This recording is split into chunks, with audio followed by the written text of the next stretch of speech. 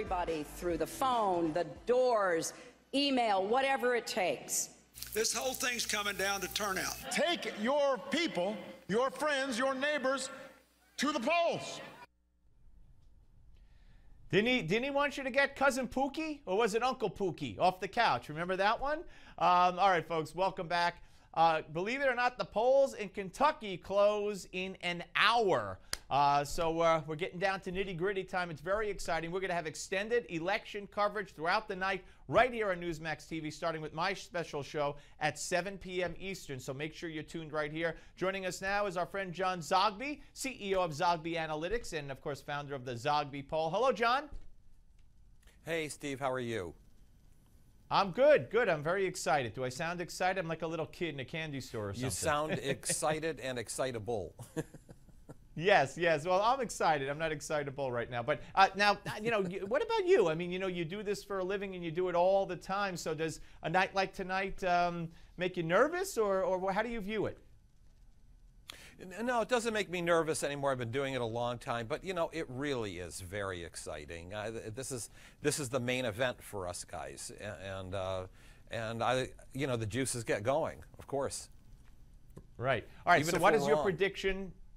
Right. Okay. Well, you have a great track record, as you know, and I don't have to tell you that, but I will. So what is your prediction going into tonight as far as the Senate goes?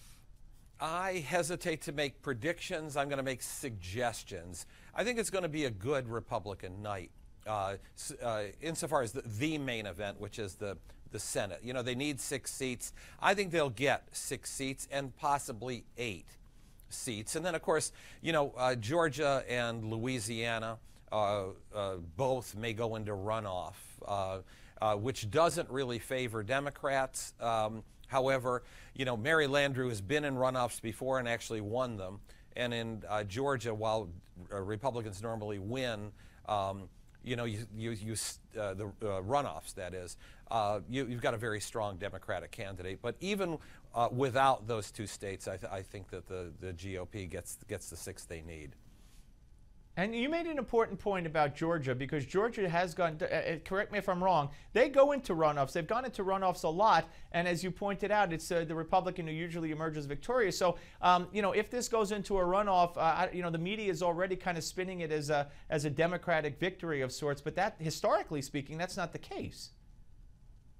No, historically it isn't. By the same token, you do have some changing demographics in Georgia. Not only an increased African-American vote, but you have just enough growth among Latinos, and then that group that we call in economic development anyway, the creative class, who tend to be socially liberal and are in the Atlanta area, Savannah area, Athens area, and so on. And so history may not necessarily be the proper way of looking at this. Right. I think it becomes an even race. What about Alaska? I'm sorry. What about Alaska? This is a state. Of course, we might have to wait till tomorrow morning, well into the morning, or tomorrow to find out the results of. But where do you see that one? I'm really putting that in the GOP corner. It's close. It's only a 2.5-point race, but number one, the latest polls have all had Dan Sullivan leading by a couple of points. Actually, a few of them have him leading by as much as 4.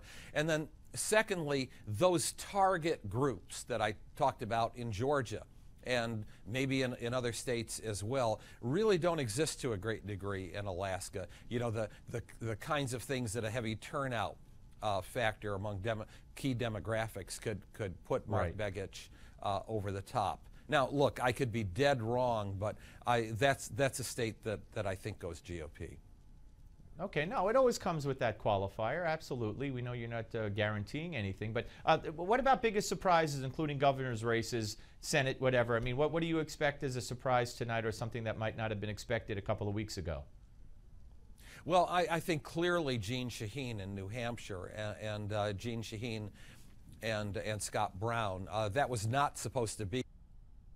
It got closer, and then it got too close. And you have the 2 last polls that come out one showing her up by 1 and the other showing Scott Brown up by 1. The same thing, incidentally, with the gubernatorial race, which also wasn't supposed to be close in New Hampshire. And so we've got a very interesting election. You know, on one hand, the Senate races, to some degree the House, you know, are really a referendum on Barack Obama.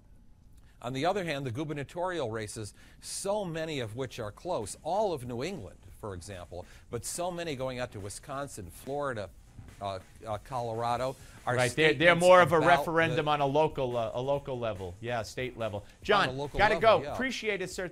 Thank you so much. Always great to talk to John Zogby. We're coming back. Look at the House with Real Clear Politics. Adam O'Neill.